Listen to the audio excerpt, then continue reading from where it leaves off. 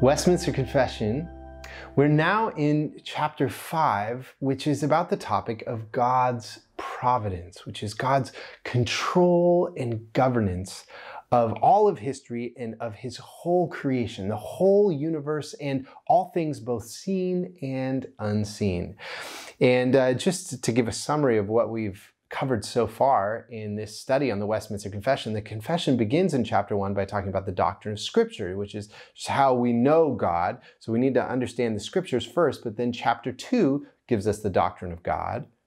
Then chapter 3 is about God's eternal decrees, the decrees about all that God planned to do in history that he made before the creation of the world.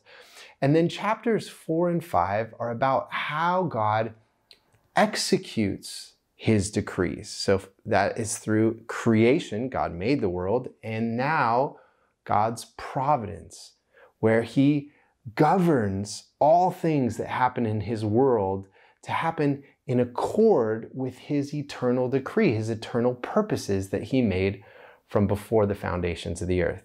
And so we're now in paragraph 1, which is the confession's summary of God's providence. This is what it says. God, the great creator, so that's the first part of God executing his decrees, that he first created the world. God, the great creator of all things, doth uphold, direct, dispose, and govern all creatures, actions, and things, from the greatest even to the least. This means that God's attention, God's knowledge, God's action, God's care, God's wisdom are directed towards black holes on the other side of the universe, all the way down to the smallest atom that make up our bodies, the very fibers of our being. You know, Jesus' famous way of talking about God's providence is that he asks, are not even 2 sparrows sold for a penny? And yet not one of them falls to the ground apart from my Father. Our Father's care, even over the suffering of the smallest creature, is comprehensive in his creation. And so that's from the greatest even to the least of his creatures and all their actions. And it goes on to say, by his most wise and holy providence, according to his infallible knowledge. Now, this is an amazing thing, that it's not only that God is governing everything that happens and even the details of our lives, our day-to-day lives, the things that are brought in, the people that are brought in, the events that are brought into our lives, but they are all governed according to his holiness and his wisdom. They were wisely placed there. So whatever happens in history, right now, our world is facing a pandemic. Ultimately, even this pandemic has been ordered by God's wise providence. And so we trust him. Now, we always can't see what he is doing. We don't always have knowledge of what he is doing.